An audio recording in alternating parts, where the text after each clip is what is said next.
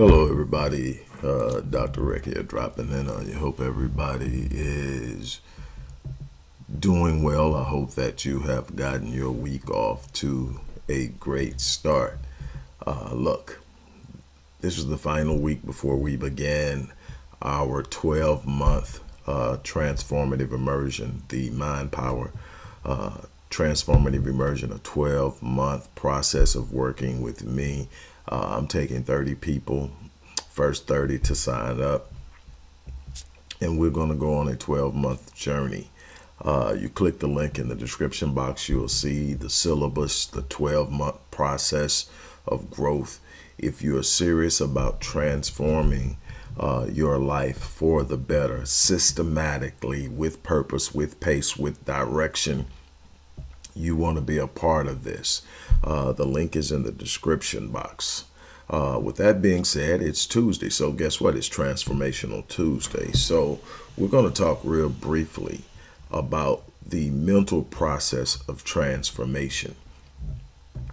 It has been said, and if you are a person who consumes information and knowledge, if you're a person who pursues notions and ideas and information about things that matter to you, and you have at some time entertained the idea of transforming your life or changing your life, you have heard that if you want to change your life, you start with changing your thinking, changing your mindset, changing your state of mind, how you perceive things, how you see things, and how you literally use your thought processes to lay the path and the foundation of change. See, change on the surface is inevitable. Life is a dynamic. It is moving. It is constantly in motion.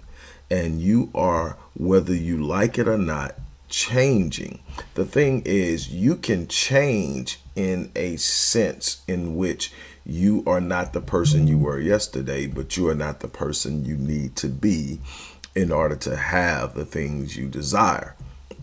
So what you have to do is go from simply being a result of change to the catalyst of change in your life. That means that you take responsibility for the process of change. When you take the responsibility for the process of change, it now becomes, I start at the foundation, which is what? My thinking. When we get into this immersive, it's going to be a heavy dose of managing your thoughts, a heavy dose of knowing exactly what you're entertaining, knowing when you experience an emotion that's not satisfying to you, fear, doubt, worry, anger, to understand where it comes from and to know how to intercept it and replace it with the right thinking. To feel those things isn't in of itself a bad thing, but when you give validity and force to the things that are driving the emotion, you give power to those things, and those things become the dominant force in your life.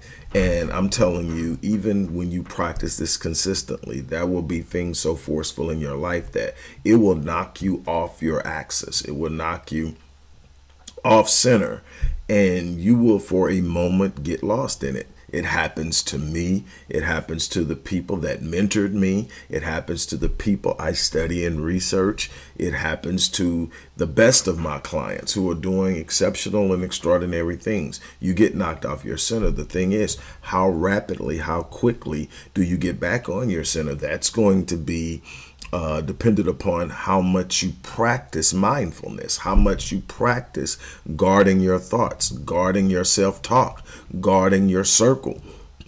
Who are you having conversations with about your situation, about your circumstances, about your change? What is their mindset? Because again, everything is going to come down to what you are creating by way of your thoughts. Your thoughts are the seeds of your destiny. If you look, you are living out the results of the thoughts you had last year, the year before that, and whatever. The thoughts you had told you a certain thing about your life. And here's the thing that you give most attention to mentally, psychologically, are the things that you're going to manifest by way of habitual behavior. Your thinking on a subconscious level, you entertain anywhere from roughly 70 to 72,000, 65 to 70,000 thoughts on a subconscious level a day. The vast majority of those thoughts are the same thoughts every day. Now, this is happening on a subconscious level. The conscious mind can only process 2,000 bits of information per second, so it's completely unaware of the vast majority of the turbulence and the movement and the current of thoughts going on a subconscious level. But it is those subconscious activities that is governing 96% of your behavior. 96% of your behavior is on autopilot. It is what you are doing. That's why Proverbs says, as a man thinks, so is he. That's why you're told to guard your hearts and minds. That's why it says that you need to bring every thought into captivity. Why? Because the thoughts that you entertain are going to be the thoughts that are the seeds you cultivate. So you are literally choosing what thoughts to receive and accept by the conscious movement and the conscious engagement of what you entertain. If you have a victim mindset and you believe that everything is happening to you versus happening for you or responding to you, then you will start to look at everything around you as something outside of your control. You take on a helpless point of view and perspective. So in your helplessness, you're not looking for solutions. You're not taking positive action. You are sitting back and being moved to and fro by the natural currents of life. Nobody escapes the vicissitudes of life. Nobody escapes the dark moments. Nobody is going to get outside of losing loved ones. No one's going to get outside of having their heart broken. No one's going to get outside of running into financial difficulties. Nobody's going to get outside of having people betray you. And all of these things are a part of the situation. You're going to have times where you make poor decisions and it's on you, and you have to be willing to say, okay, that was on me, without becoming so condemning of yourself that you beat yourself up and you lose the opportunity to learn from the mistake and make changes. The beautiful thing about this whole thing and this whole idea of transformation and change is that the more you engage it, the more you become deliberate about what you entertain, what you accept, what you focus on, the more you determine how you move in the direction you take, and the more control you assume in the change and the transformation. It is about starting at the surface. I tell people all the time, you can have the best plan in the world and have poor psychology. You're going to get poor results. You can have solid, super focused mentality, mindset, psychology, and a plan that is lacking, and you will excel. Why? Because the psychology will hold you steady until you make the necessary changes to the plan. But if you, I've seen people, perfect plan, poor psychology, doesn't turn out well. I've seen people with no plan and super focused and laser pointed psychology that says nothing's going to stop me. The simplest of ideas. My simple idea is, first and foremost, I'm built for this. The second is I'm unshakable. The third is I'm unbreakable. The fourth is I'm unstoppable. So when I look at this thing, I say I'm built for this. I'm unshakable. I'm unbreakable.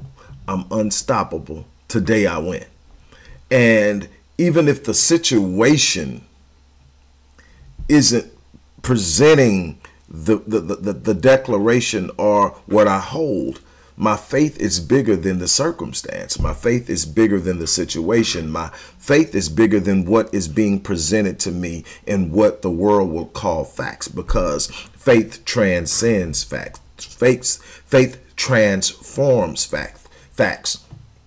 In fact, what you're going to find is it is a level of faith. It is moving the limiting beliefs that you have accumulated over time about life. It's about moving them out of the way and bringing in liberating beliefs that remove the parameters, remove the blockages, remove the obstacles, and reveal to you that you are unstoppable and that anything you set your mind to will take place. When I'm writing in my gratitude journal in the morning, there's a point where I write each and every day. I call things that are not as though they are, and they become.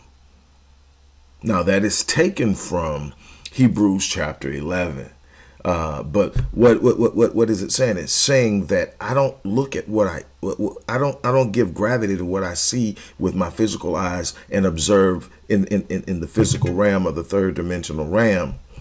And that is what I don't do. What I do is I determine the direction I'm going in, and then I give no gravity or bearing to the situation, because the situation is temporary. The circumstance is temporary. People who have heard me speak will say all the time that in these moments where things aren't going my way, when things aren't the way that I want them to be, I look at the circumstance and I understand that there are certain things within the circumstance I don't control. But what I do control is my perception. And my perception is I refuse to accept the negativity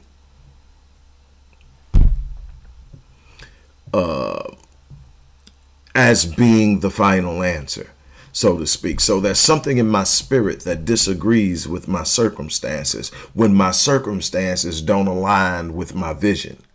See, the thing is, one of the things that we're going to do in this immersive is we're going to set clear vision. It says, write the vision and make it plain so those who read it can run. And what is it saying? It's saying that when you write the vision and make it plain, the vision revisits you.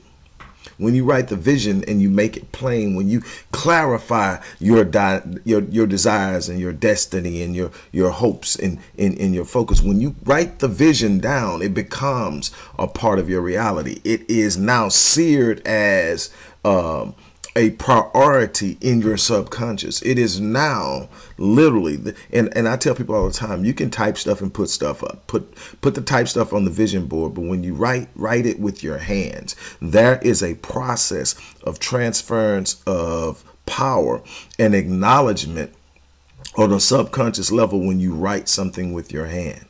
When you write it with your hand, your brain processes it differently than when you type it.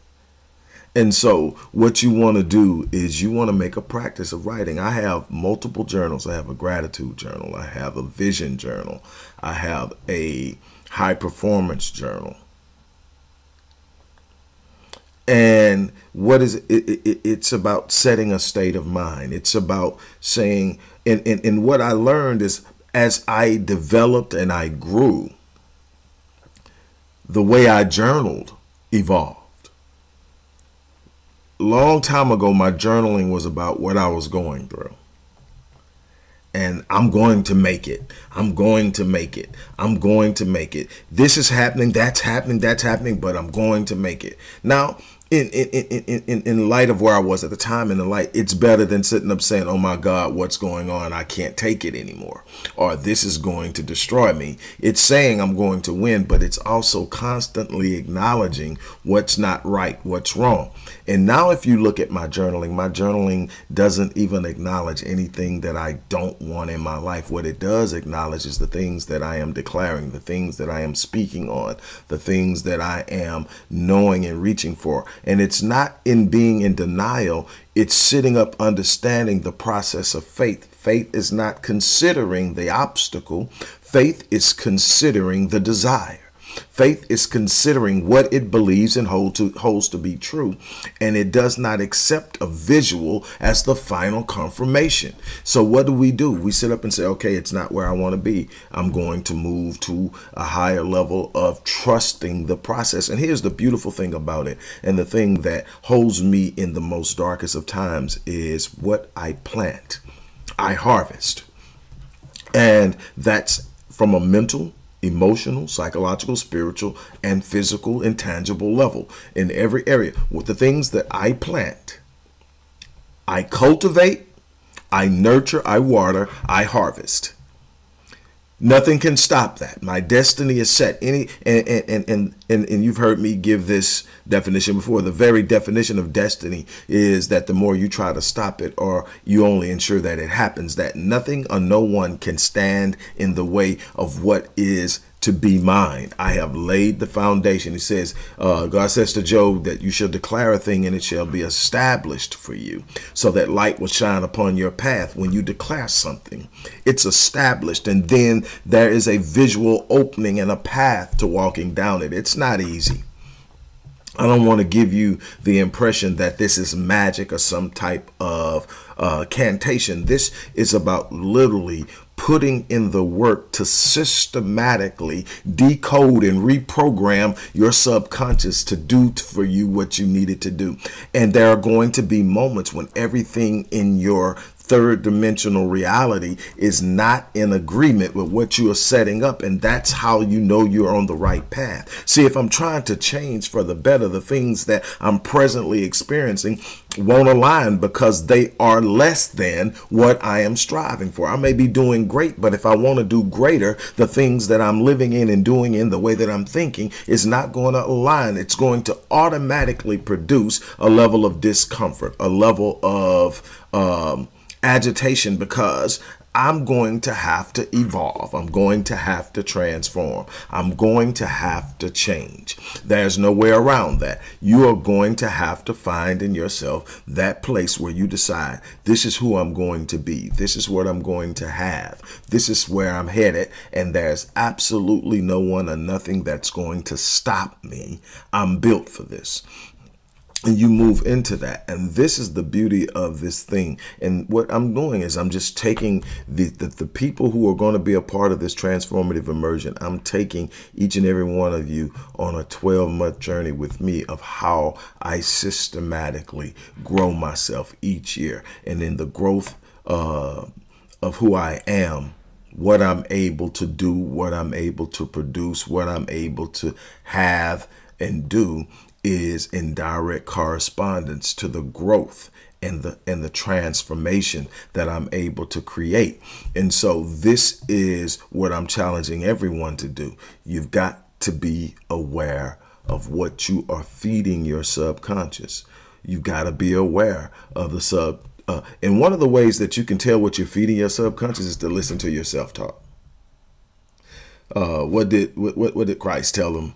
In Matthew, he says, out of the abundance, what? Out of the abundance of the heart, the mouth, what? Speaks.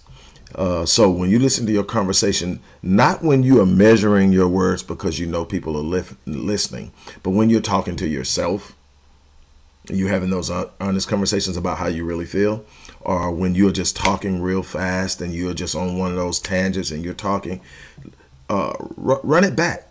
Listen to what you're saying, because it's going to tell you what you're nurturing in your subconscious, what you're feeding your subconscious mostly. And whatever is prevalent is what's coming to the top. It's what's going to be produced in your behavior, and what's produced in your behavior produces your outcomes. So if you want to know, listen to your self-talk. Your self-talk is basically the program that the supercomputer, your brain, is running.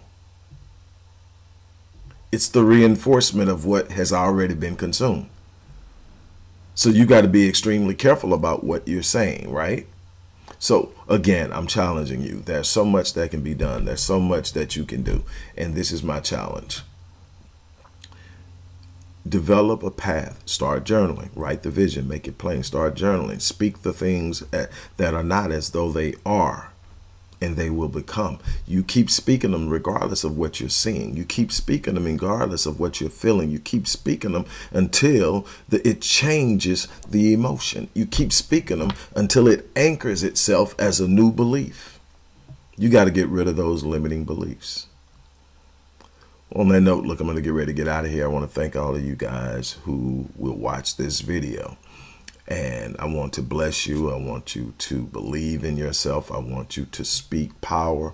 I want you to believe and think power. And there's absolutely nothing that will be withheld from you once you learn how to do this. I hope that some of you will join me on this transformative journey as we go from October to October. I'm excited about it. This is the last week to register, and I'm only taking 30 people. Get on board. As I always say, I live my life on full so that when I leave this place, I die on E. And I'm challenging you to do the same thing. On that note, I'm out of here. You guys have an unbelievable remainder of your day.